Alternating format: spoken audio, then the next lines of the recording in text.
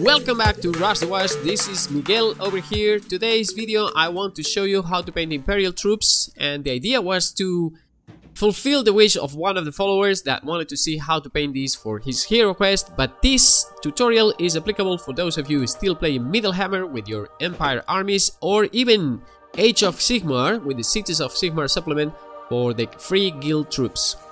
So on this tutorial I'm gonna paint the Empire troops according to the state colors that some of the followers of the channel actually decided to vote on. And if you are interested in learning how to paint Imperial troops, this is a great video for you. You can poach a lot of ideas both for your Age of Sigmar, Middlehammer or Heroquest miniatures if you have these. The Empire army has been in Warhammer Fantasy existing since the late days of 3rd edition, and it has been a quintessential part of the background for that setting. In Age of Sigmar, nowadays we have the Cities of Sigmar book, and we can find these troops mingling with other races in there.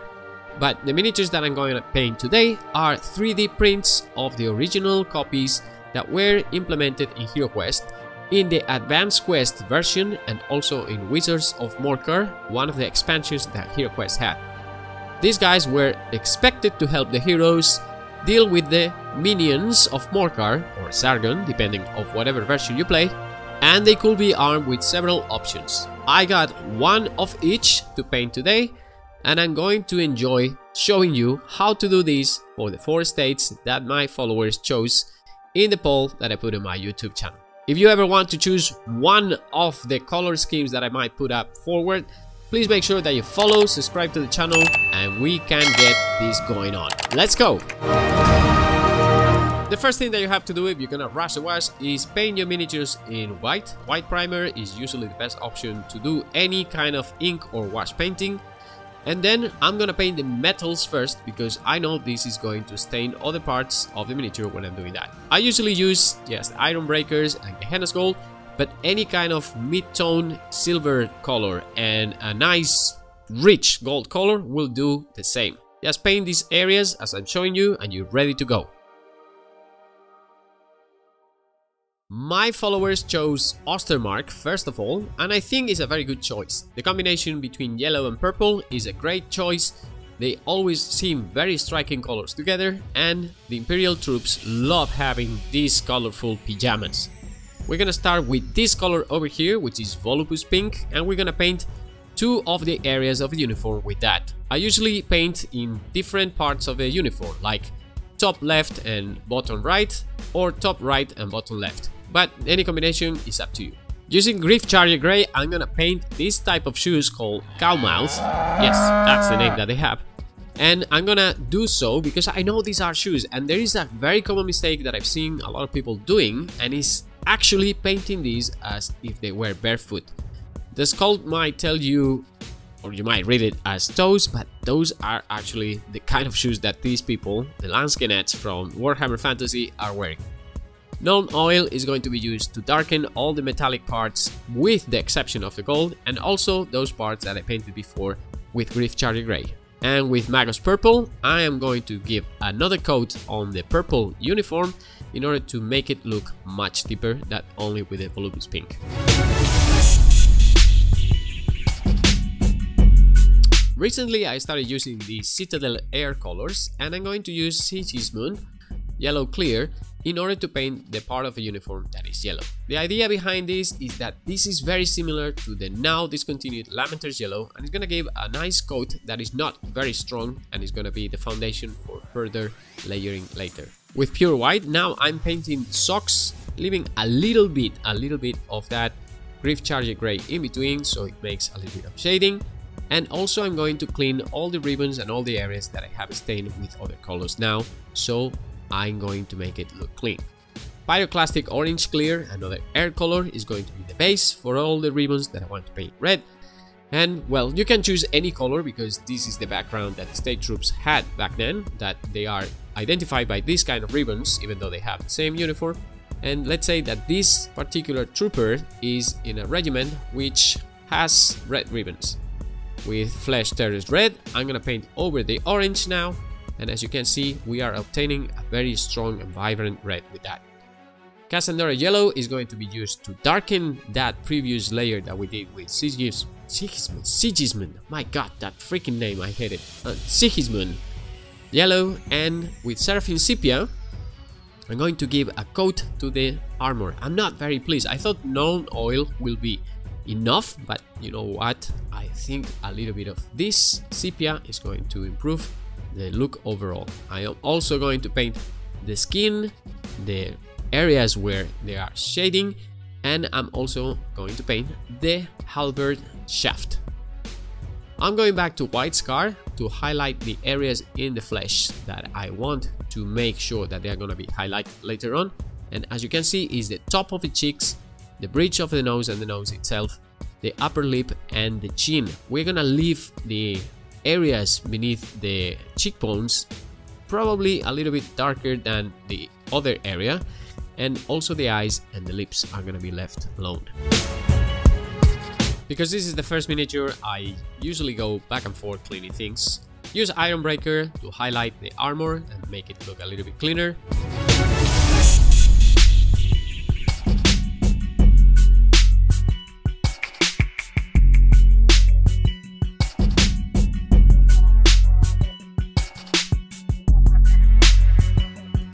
You will see now that I'm going to use Ethermatic Blue to paint the handle and the plume. This, I think, is absolutely irrelevant. I will not do that again. Believe me, it's a waste of time. Later on, I'm going to paint both the handle and the plume with Mortarian Green and follow up with Orc Flesh. So this is optional. If you want to do it, go ahead, be my guest. And paint now the flesh with Guilliman Flesh, both the hands and the face.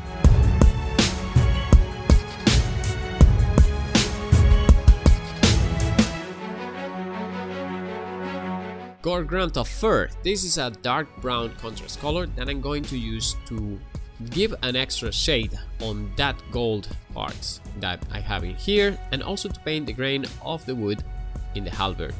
As you can see, it takes a little bit of practice, just a little bit of skill. It's not very difficult, but you have to have a good pulse to do that.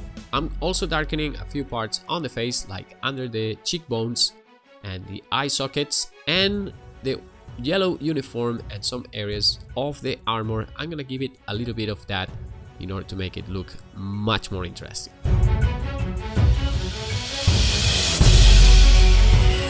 With Basilican and Grey, I'm going to paint the shoes, the belt, and also the straps from the armor here and there.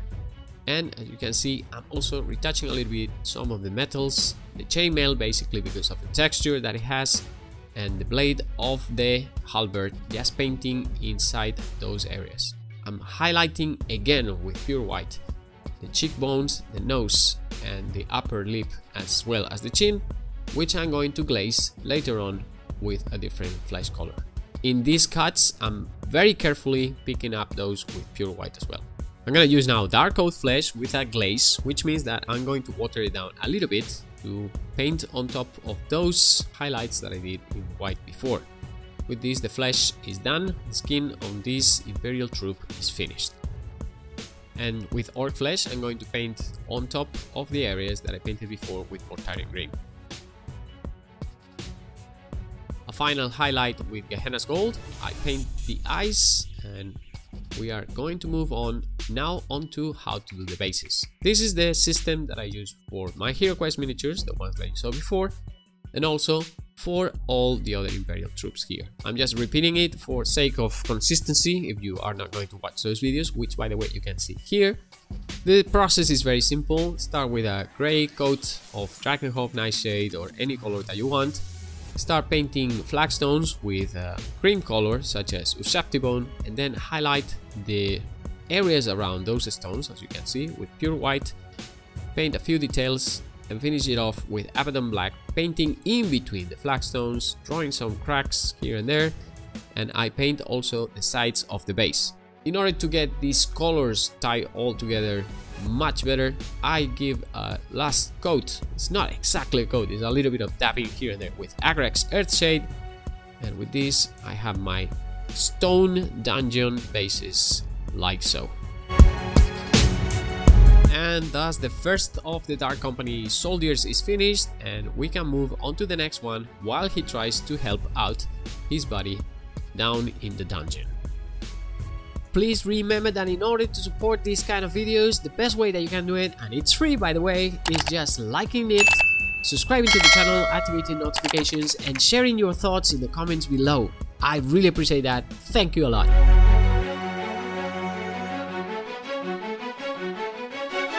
The next trooper hails from Altdorf, the seat of the Emperor Karl Franz, and nowadays the capital of the Empire.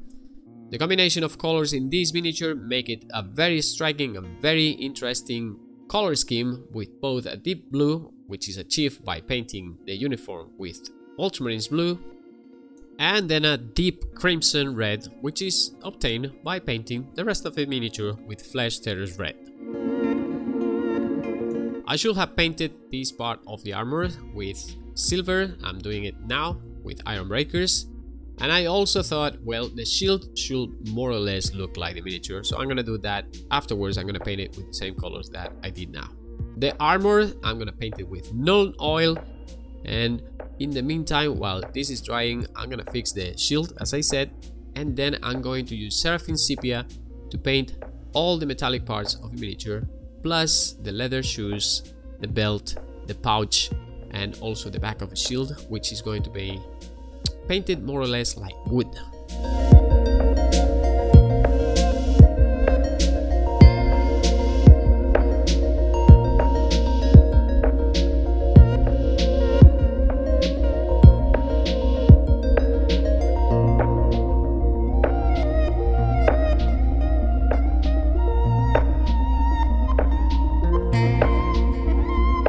With the Yanden yellow, I'm going to paint the ribbons, and also I'm going to paint the shield emblem that looks like a lion.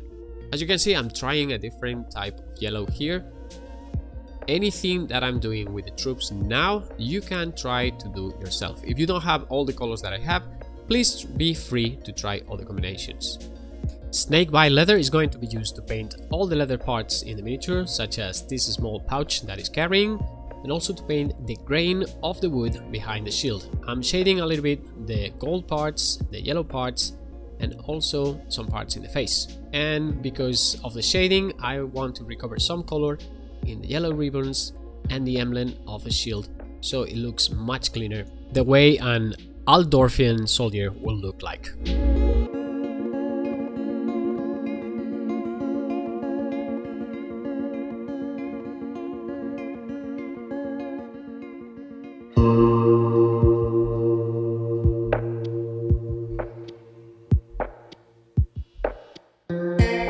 Painting flesh is usually a tricky affair, but don't worry, it is quite easy to do it with contrast colors. The idea is that you need to water them down to a consistency that allows you to paint without being too strong.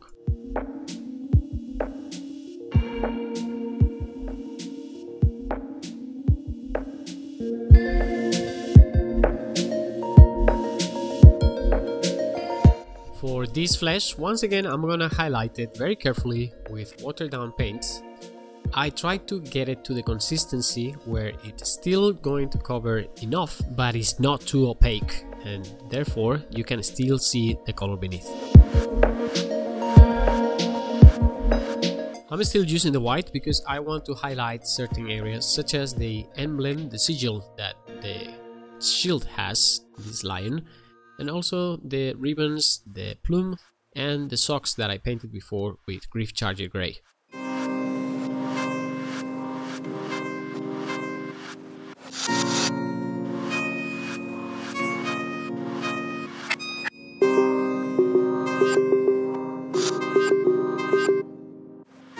Guilliman Flesh is going to kill those very strong highlights by watering it down once again, and it's better to give a couple of coats with watered down contrast paints than giving one thick one that is going to kill all the details.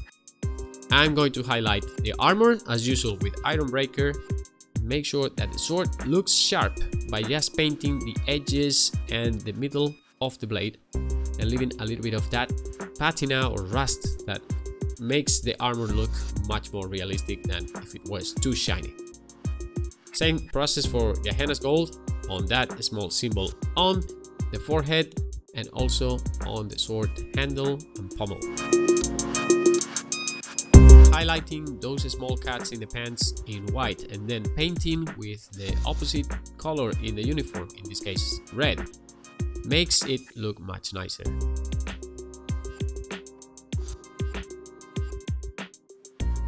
A couple of final details go into the face, because it's the focal point of the miniature. Water down a little bit of Grief Charger Grey, paint that stubble by painting the cheeks and the chin of the miniature, and then water down Angron Red, the air color that I use for the cuts in the pants, you can use to give an extra layer of color to the cheeks. The face will look rugged with the stubble, and the warrior will be ready to go down to the dungeon to help his partner, the elf.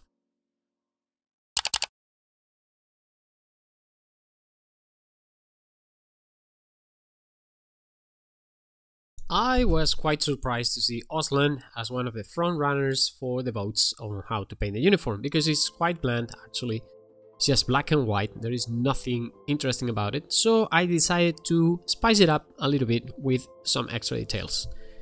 I'm gonna start painting, in this case, the flesh first. I'm using for this Guilliman flesh, and we are going to use this wash as well to paint the gold to give it a patina. With Nuln Oil, I'm going to paint the armor and those parts of the uniform that are going to be black later.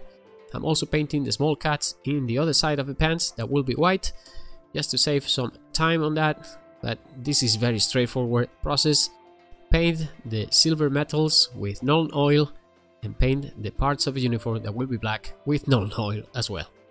For the white side, we're going to use Contrast Apothecary White, which is going to give it this gray, light gray color, which we're gonna highlight later on with pure white.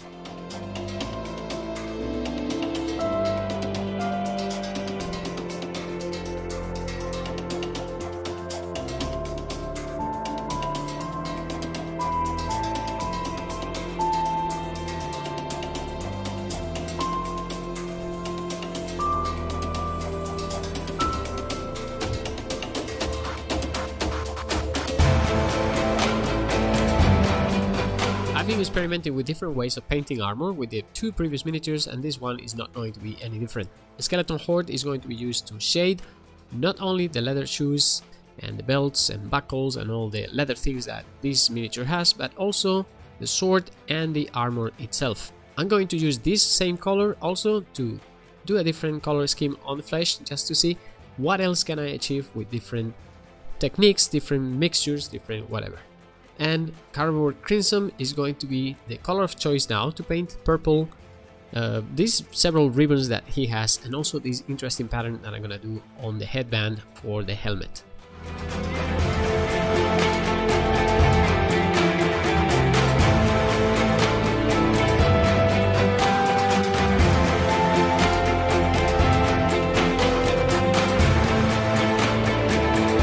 You know it, I know it. Grayish black is boring, so I'm gonna use Leviathan, which is a very dark blue, and paint on top of the Nuln Oil in order to achieve this very dark blue color that almost reads as black. Gore Grunt of Fur is going to be used to paint the leather shoes, the pouch, the belt, etc, etc. And this is because this color is a very rich reddish brown, and it's gonna contrast very well with the otherwise quite mute palette of this miniature. We're gonna further improve the tonality of the purple by using Magus Purple, and we're gonna paint all those ribbons that we painted before with Cardboard Crimson.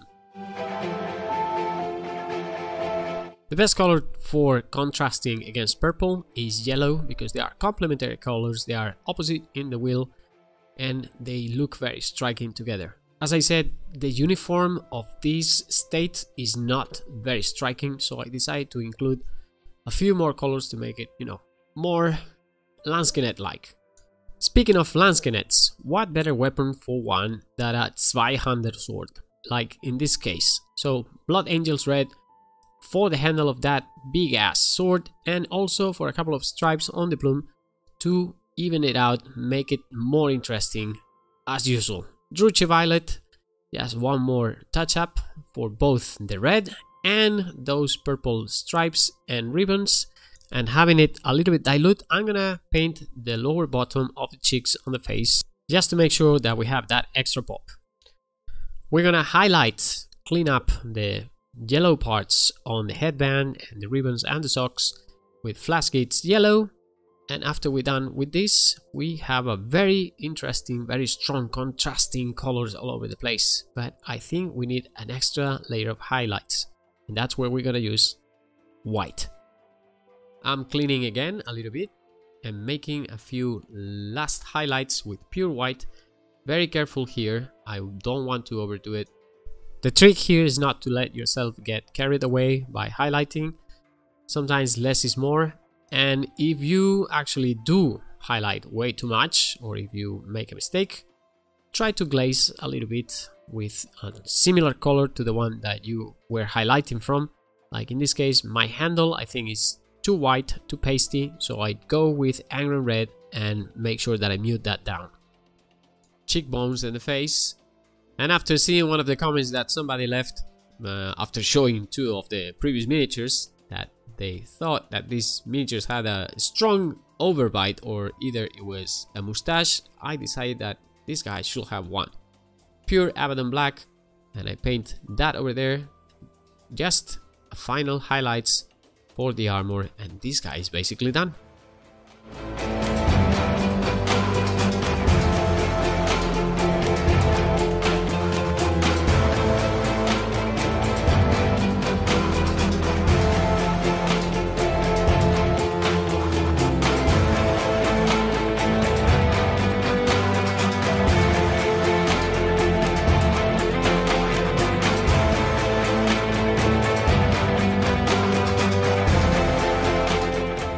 This guy is the one that I enjoy painting the most, and it's not because the paint job is very complex, not at all. It's actually quite the opposite. It is very simple, but those small details such as the ribbons and the headband and the plume and the combination of colors, I think it made it look much better than it actually should look, because it's a very simple miniature. As I said, it's just black and white uniform. But yeah, the yellow details, the purple details, and that red handle and the red small stripes on the plume make it look much better. So this guy is gonna go help the barbarian deal with the gargoyle and those chaos warriors, and then we're gonna move to the last one of these Imperial soldiers. I have a whole Imperial army painted with the Sterling colors, and the reason for that is because I live in Romania. My previous army had been vampire counts, and because Transylvania is part of Romania and Sylvania is part of Sterling, well, I thought that it will be a good idea to paint this province as part of my armies. I'm gonna challenge myself a little bit. I'm not gonna use any of the normal contrast colors, but I'm gonna use Vallejo and air colors from Citadel, and that's what I'm gonna use to paint this guy. I'm not gonna use any of the contrast or any of the normal washes. And the idea is that, you know, sometimes when you paint things, you just need to see, okay, how can I do this with some limitations? And by doing so, this is how I'm gonna tackle this Sterling guy. So first of all, flesh wash from Vallejo for the flesh bits, and then black wash to paint the armor. While this was drying, I was thinking a little bit about the color scheme, and I was saying, yeah, those feet are cow shoes, cow mouth shoes, but Sterling is a poor province in the Empire in Warhammer Fantasy, so I decided to paint those with flesh so they look like feet. I'm gonna use now the Vallejo wash sepia to paint the armor to make it look a little bit more rusty. As you can see, it's brownish. It's very similar to the sepia wash from Citadel, but I don't know, it looks a little bit different. I painted both the crossbow and the armor with that, and then I use Sigismund yellow to paint the different parts of the uniform that are going to be yellow. Sterling has a green and yellow uniform usually, quite dirty if you check the book, and I wanted to paint the green with Vallejo green wash, which is quite pale compared to anything that Contrast Range has. While the green wash is going to be drying, I'm going to use Vallejo red wash to paint the ribbons in this miniature. I just skipped that step, but everything dried now, and the paleness on the green sides of the uniform was not very much of my liking. I really like vivid colors, but I wanted to make it sure that it was not too dark, too deep, too strong. So I used Mortarion air color to do that. With pure white, I'm going not only to highlight the areas that I wanted to make sure that they are clean or highlighted, I also painted the grain on the crossbow, and I made sure that the flesh was ready for the next step later on. I also painted the eyes now, just changing the steps, and the ribbons that I painted before with the red wash from Vallejo, I now painted with Angron red, which is going to make this pop a little bit more. Pale gray from Gang Wash, another one of those washes, I'm gonna use to paint kind of like a stubble on the face and also on the plume to make sure that there is some shading. Then I'm gonna use this umber wash to paint on the leather, the pouch, and also the wood of the crossbow. And later on I'm gonna use Eidolon purple, which is another air color, to give an extra layer of shading on the ribbons that are red, and also in a few places here and there on the flesh, such as the lips and under the cheekbones. With Calf Blue Clear, I'm going to give a couple of details here. First of all, I'm going to paint the feathers on the bolt, the last segment of the plume, to make it look a little bit more interesting than just pure white, and very watered down. I'm gonna use it as a glaze on top of a stubble that I painted before, so it looks more vivid, more alive.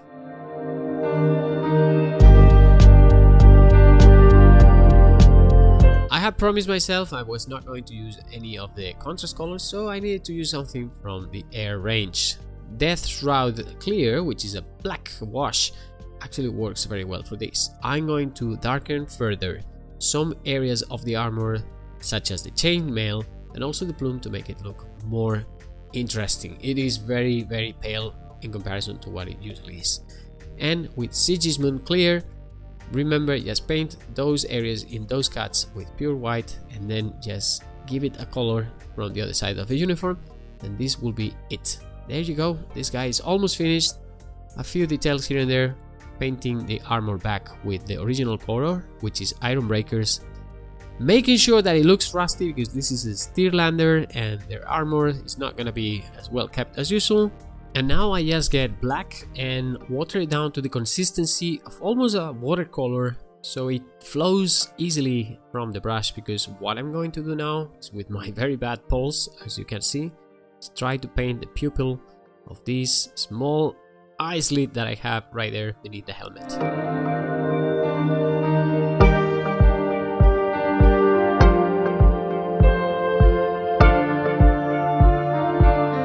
Final highlights with pure white, making sure that everything is the way it should be. Very carefully highlighting the ribbons, the plume. Yes, finishing touches. This guy is done and is ready to go down to the dungeon to help out the Witcher with that femur that is sneaking behind him. Steerlander, there you go.